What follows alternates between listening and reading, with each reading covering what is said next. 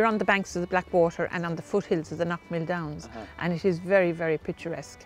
And there's a lot of lush farmland around. It's the dairy land, and it's a wooded area with beautiful trees. We're just quite near the sea as well, so we've mountain, sea and river. I think we have it all, you know. Well, the bakery started in 1887 by my grandfather, who returned back from New York. His plan in life was not to continue his profession as a trained baker, but to go to New York where there was new opportunities. And his wife's family had a business there and he got a job there. But sadly his wife was going with him, but she was with child before he left. And once she had the baby, she decided she was staying in Ireland. So he came back and they started baking bread on the square in Cappoquin in the current premises. And it's there since 1887, baking bread by the Barron family.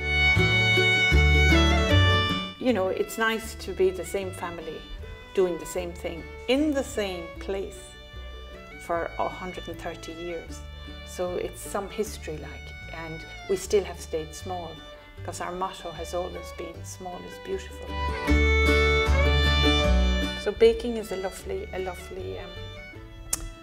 occupation or way of making a living because it's very fulfilling, because it's only as good as the passion you put into it when you're making it.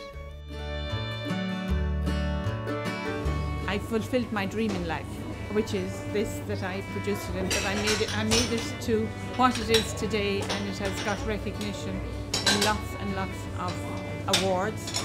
And I suppose when you achieve what you had a passion for in life and did it well, and to come out the other end healthy and ready to enjoy the rest of my life, it is a great fulfillment for any human being.